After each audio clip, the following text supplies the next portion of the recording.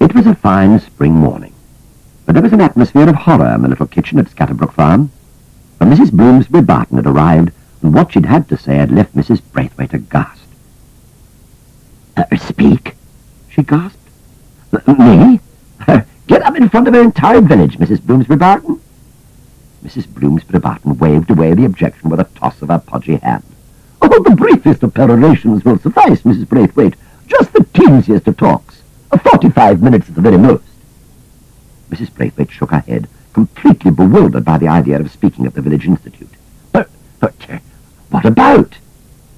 Mrs. Bloomsbury Barton swiveled round and spotted on the wide mantelpiece a pair of tiny Staffordshire figures and a huge Dalton jug. There, she pointed. Why not talk about your little pieces of pottery? Staffordshire, aren't they? She levered her fat hips out of the chair and waddled over to the mantelpiece to examine the jug. And isn't this Dalton ware? Oh, well, they're only ornaments. They've been in the family all donkey's years. Belonged to my mother, and her mother before that.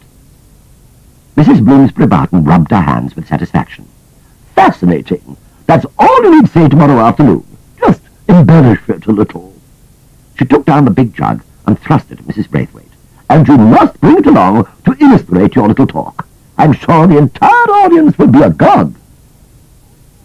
While the women talked, John, wandering idly down the lane, caught sight of Worzel Gummidge and gasped. Crikey Moses, he whispered. For there at the edge of a turnip field sat the Scarecrow, pulling up turnips, examining them, and tossing them one by one over his shoulder into the hedge. Up it, he barked, catching sight of the boy. What are you doing, Worzel? I won't tell you again. Buzz off. If Farmer Braithwaite catches you, he'll go off his rocker. Dang titchy humans, worriting scarecrows. Ought to be a scarecrow law against it, so there should. And that ain't the one as I'm looking for, neither. Tarnation take the pesky thing. But what are you looking for? Looking for me gardening edge, so I am. Reckons might have buried it there. What, in a turnip field? Why not? There's a turnip, ain't it? Do you want to help me look for it? Not likely, not here. Why for not here? Looking for a turnip in a turnip field? Ha! You'd stand more chance looking for a needle in a haystack, cried the boy, scampering away. A what? What did he say? A what not and a wherefore? A haystack? Haystack? That were it. Now I remembers where I put that there in. But you told that titchy human where it were, eh? An hour later, the Crowman spotted a commotion in a haystack and stopped with a smile on his lips. As he watched, a bale of hay detached itself and tumbled down, closely followed by the Scarecrow, arms and legs waving as he rolled to the ground. Dang me if that there titchy human weren't right after all. 'Tis here, my gardening Ed, after all this time. Pies, weeds and turnips, but there'll be some rare old planting and sowing and weeding and owing going on now, all right. The Crowman shook his head as he watched the Scarecrow scampering away with his bundle. More trouble, Worzel? He whispered to himself. Whenever you acquire a spare head, it always seems to work out that two heads are more trouble than one. The very next day, as if the weather itself knew that the Scarecrow had found his gardening head, it rained. You aren't going to get much gardening done today, Worzel, said Sue sympathetically, as they stared out from the shelter of the garage. The Scarecrow clutched the sacking bundle that contained his head and sighed. Oh, it ain't fair, son, it ain't fair at all. And look out there, I've had this garden head all day now, and all the weather's done is chuck it down with rain. I ask you, what's the good of having a gardening head when the weather bent on your side? He put down his sacking-wrapped head on a bench at the end of the garage and shook his fist at the clouds that hung over the farm. Well, you could go out and plant some rice, suggested John sarcastically. Ah, don't talk daft. How could I go outdoors in weather like this with a gardening head on my shoulders? It only need a drop of rain on it with an agricultural head like that, and it'd start to sprout. Don't suit nobody don't weather like this, and that's a fact. He suddenly froze as the farmer and his wife came into the garage to get the car and go to the village institute where Betty Braithwaite was due to lecture on her jug. Hello, you two, said Mr. Braithwaite in surprise. Ready already? Well, you just have to hang on a minute while I wrap this up. and grabbing an old sack, he carefully wrapped the jug and laid it on the workbench. He stared as he caught sight of the Scarecrow. "What on earth is that doing in here?" The children looked at one another nervously. I brought it in here, Mr. Braithwaite. I didn't think it wanted to get wet," said John. Mr. Braithwaite looked disbelievingly, then amazed, and finally burst out in a great deep-throated guffaw of laughter as he turned to his wife.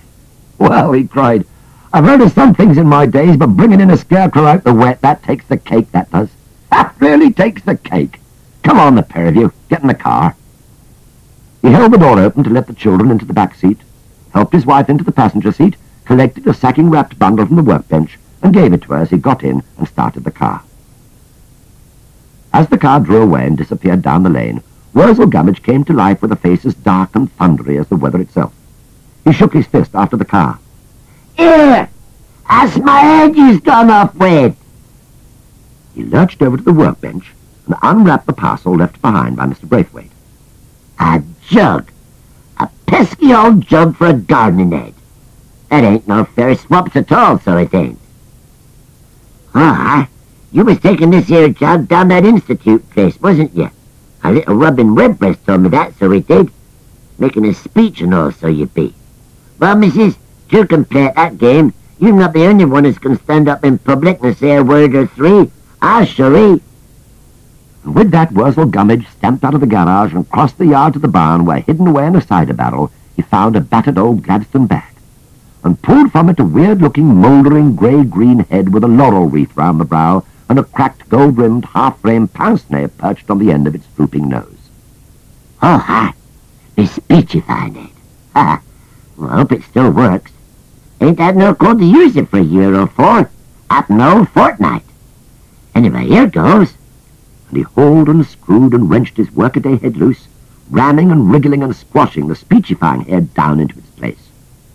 He smacked his lips experimentally and coughed to clear his throat.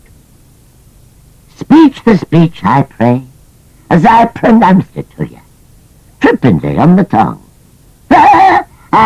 It's as good as new."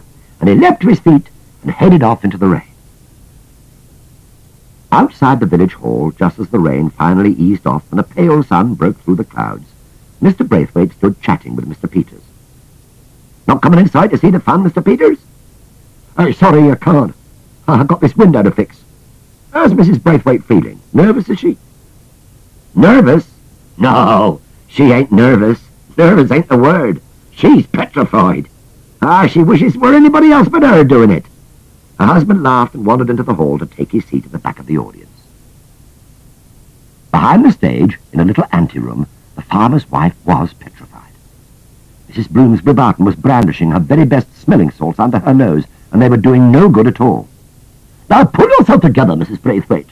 You are going out on that stage to address a few friends. Now that is all." "Oh, I couldn't feel no worse, Mrs. Bloomsbury Barton, if I was going out to face a firing squad, and that's the truth," moaned Betty Braithwaite unhappily. "You really must pull yourself together, or some sort of action must be taken, even if it means my going out and delivering your little talk myself." A ray of hope dawned in Mrs. Braithwaite's eyes, as Mrs. Bloomsbury Barton's words gave her an idea. So she began to moan even more pitifully. Outside the hall, as Mr. Peters climbed his ladder and examined the window, the Scarecrow crouched behind the hedge, watching with narrowed eyes. "I would say to the House, as I would say to those who have joined this government, that I have nothing to offer but blood, toil, tears, and turnips. But if we stands by and lets humans steal Scarecrow's heads, no Scarecrow's ever going to be able to call his head his own. Hear, hear! Bravo! Mrs. Bloomsbury Barton strode imperiously out onto the little stage of the village hall just as the audience was getting restless and starting to mutter about its tea. "Dear friends," she called, and slowly silence descended over the room. "Dear friends, some sad news first.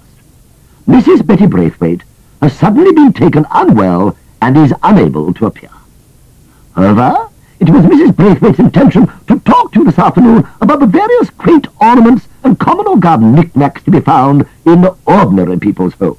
Well, I think I can safely say that I have visited a sufficient ordinary homes to be well qualified to speak to you on Mrs. Braithwaite's chosen subject. So my little talk this afternoon, therefore, is called Working Class Paraphernalia. Now then, are we all sitting comfortably? Bric-a-brac found in ordinary homes. Now, I would like to point out, although it is the exception rather than the rule, that occasionally one comes across an exciting find that may prove to be quite valuable. Now, this happened to me only yesterday, and I brought along my little discovery to show you. But I'm not going to stand here on the stage and hold it up for all of you to see. Oh, no, I'm going to ask you to pass it around amongst yourselves so that you may feel the texture and examine the colour. A little girl, hand this down to the front row for me, she commanded, passing the parcel to Sue. But, Mrs. Bloomsbury-Barton... Do as you are told, little girl, she insisted. And as the turnip was unwrapped and solemnly passed down the row, she went rambling on with her speech. Of course, as you can see, the piece you are looking at could not, under the circumstances, be described as priceless. The farmer poked and sniffed the turnip, and nodded his agreement. Nevertheless, it is, as I'm sure you must all agree, a rare and attractive objet d'art. Three ladies from the Young Wives giggled together as they tried to imagine it in an art gallery. And I know that each and every one of you would be delighted to have one of your very own to grace your mantelpiece or sideboard. As the turnip travelled along a second row, and then a third, the audience began to shudder and shake with suppressed laughter. "What's going on?" said Mrs. Bloomsbury-Barton to Sue, who could barely control her own giggles.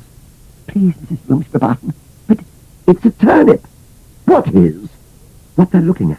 "Nonsense, girl! It's a perfect example of 19th century..."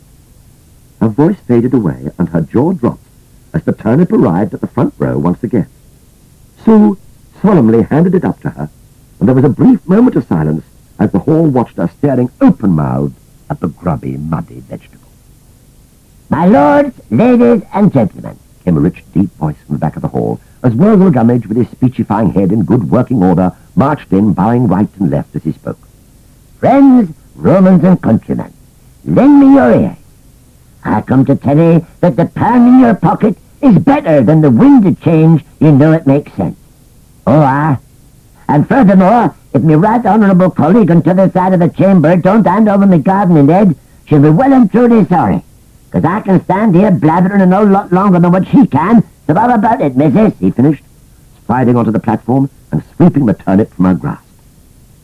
He examined it for blemishes and strode back again down the hall, still speechifying. Alas, poor Yorick. I knew him, Horatio, a fellow of infinite jest. Oh, aye. And in conclusion, I would just say this. Up with me and down with everybody else. At the door, he paused, bowed low, and swept out to a furious round of applause while Mrs. Bloomsbury-Barton slowly fainted to the floor. The next morning, when the dew was still wet upon the grass, and there was a breathless quiet in the air, the children woke early and strolled through the quiet woods to the garden of the Crowman's house. There they could just see the Scarecrow's gardening head over the hedge, and that he was sprawled out in a deck chair, making the most of the early sun. "Hello, Worzel," they called happily. "Why aren't you in 10-acre field?"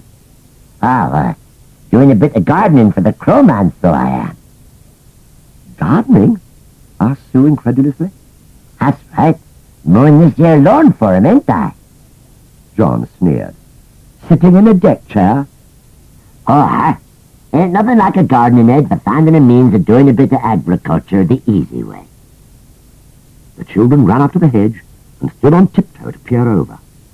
And there, dotted all over the lush grass of the Crowman's lawn, were dozens and dozens of rabbits, nibbling busily away at the grass. "Ha! That's the way, me little beauties. We'll soon have this here lawn trimmed just the way the Crowman wants it. And you shove off, you little titch of humans. I'm too busy to chit-chat with the likes of you." They'd come. The Scarecrow's voice drifted over the hedge and followed them, wheedling now. "Oi!